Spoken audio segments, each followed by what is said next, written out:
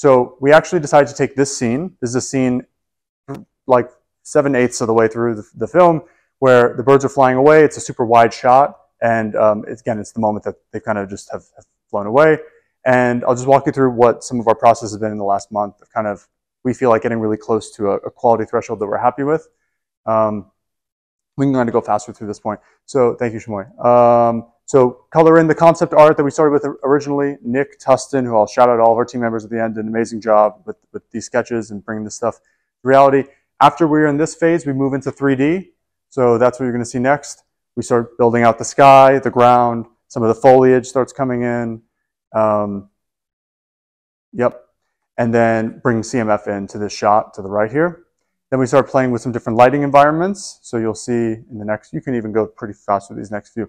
Different lighting conditions, different lighting environments, trying to hit photorealism, realizing we're kind of close, but not really that close. And then we keep going and iterating and iterating. We get closer to a lighting scheme we're kind of happier with, keep pushing forward. And we start getting really close to a lighting scheme we're kind of happy with. And this is a little bit of behind the scenes.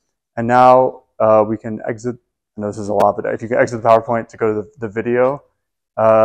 This is a video we'll play twice. These scenes are like 3 seconds each. We made this much longer, but this is relatively close to the quality that we feel happy with. Okay, so we'll play this twice. Remember, until it loads all the way, otherwise it's going to be a little jittery, the frame rate.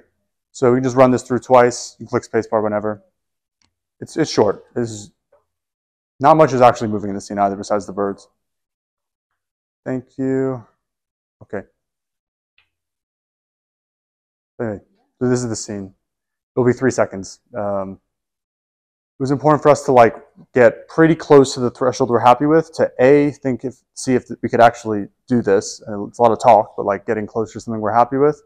And yeah, this is our preview of footage. In our feedback form, we have this copied, and you guys can watch this again.